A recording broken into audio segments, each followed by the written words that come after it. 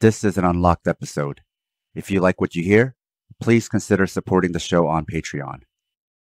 This episode is dedicated to Nestor Buenaventura, Richard Frankel, and 2x2 Podcast for becoming our newest Southpaw supporters and helping to make this project possible. This is Sam. This is Paul, and this is Southpaw.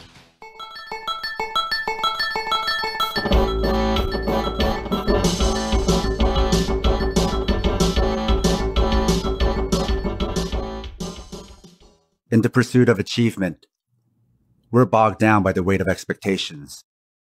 Modern money-driven society tells us we're aimless and that this is bad.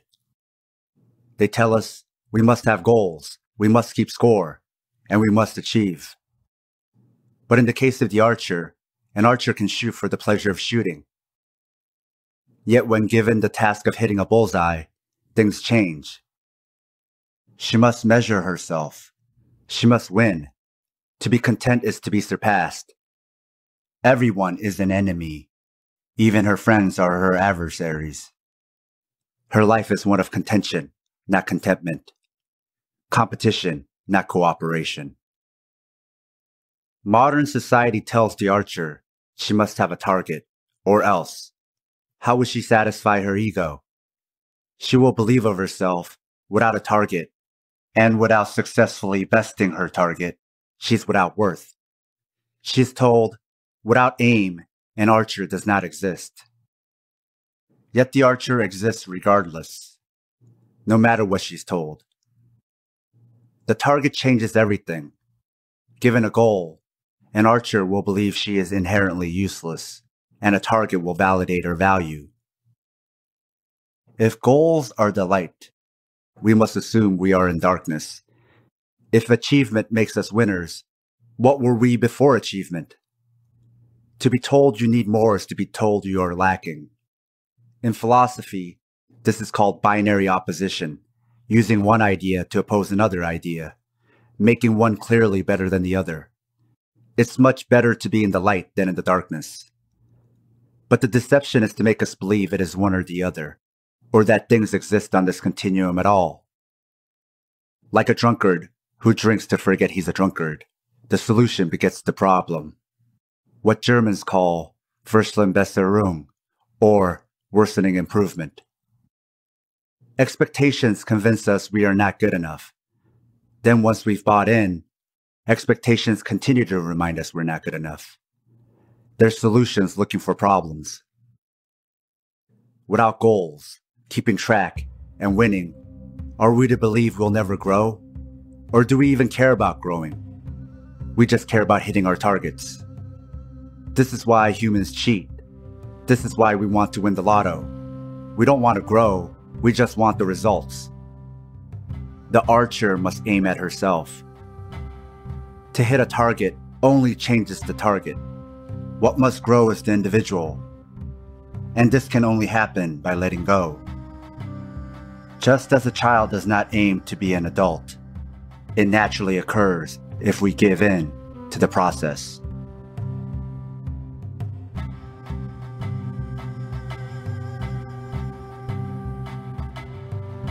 What plant or animal aims for growth? They just do it. Our vision is not clear. Here, Zen teaches us that it is the archer herself that hinders her own ability to grow and live a life of contentment.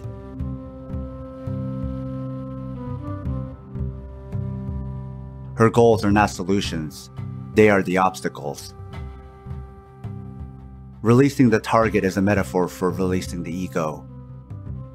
One cannot be skillful while maintaining the ego. One can aim to achieve goals while developing nothing of themselves and be utterly useless. In the modern frenzy, we've lost quiet time, aimless time, goalless time, time to be human, unstructured, spontaneous, and free. In the way we choose to live our lives, what need is there for free will? As goal-centric adults, there's no more making friends, there's only networking. Meeting a friend without a purpose is rare. Meeting a friend to ask for a favor is common. Rather than deep talk, we want bullet points. We must have a reason for talking, even though talking is one of the traits that define us as humans.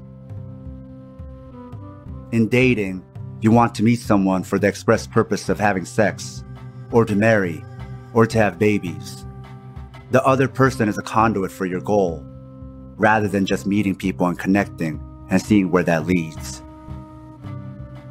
In everything we do, there's an ulterior motive. We complain about how people use people, but in a goal-oriented society, that's what you're supposed to do. What we put in our resumes define our being, results-oriented and goal-driven, but we never mention the things that define our humanity. This is how we think about everything. And for something meant as a system for improvement, it's hard to make a case that this has improved our lives. If suicides are the ultimate barometer for overall satisfaction, then the modern frenzy has only made things worse. Up until the 80s, it was normal to be real, to chill, and lately, we've even given up on that. In Thomas Merton's The Way of Zhuang Tzu writes, quote, "When an archer is shooting for nothing, he has all his skill. If he shoots for a brass knuckle, he is already nervous. If he shoots for a prize of gold, he goes blind, or sees two targets. He is out of his mind. His skill has not changed, but the prize divides him. He cares. He thinks more of winning than of shooting, and the need to win drains him of power." End quote. To the Taoist, it's all ego. Just let go and shoot. You'll be better off that way.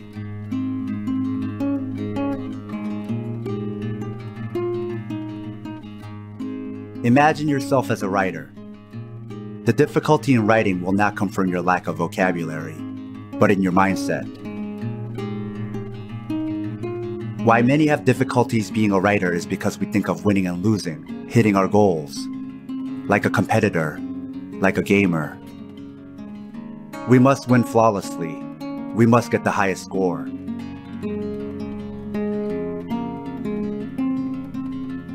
From the outset, we know how cool our character is. We know the result we want for our character, and we want to get them there as quickly as possible. So imagine writing a story where the hero wins flawlessly and gets the highest score. It'll make for a terrible story. Writing is not about the protagonist being the best or winning the fastest with the fastest score. It's about telling a good story. It's about the process. It's about the middle. Not just for the hero, but also for the writer. It's about living a good life, which is made up of all the things in the middle we keep trying to avoid. Because it's not something we can tally. But if we skip to the end, what life was there? But you are a writer, and life is your story. Why we're awful at many things is because our want to be good gets in the way. It's our own misguided and abusive self-coaching. But curious, enthusiastic people just know lots of things and are good at many things. Award-winning scientists don't try to be the best. They just keep learning and researching. Great basketball players keep shooting the ball. And acorns just grow. And along the way, they become oak trees. Now that's the show. If you enjoyed this episode and find this type of independent media worthwhile, please consider supporting the show on Patreon. We have a lot more episodes like this one in the works, but need your financial support to keep the show running. Even a few dollars a month goes a long way. No one does what we do, and it's all being funded by you, the listener. In return for supporting us, you'll gain access to lots of bonus content along with our private Discord chat. Even if you can't support us, there's a lot of free bonus content there as well. We also have an online store if you want to show your Southpaw solidarity by wearing our swag. You can find all pertinent links at southpawpod.com. And if you can't afford to support the show and still want to help, please leave us a 5-star review wherever you listen.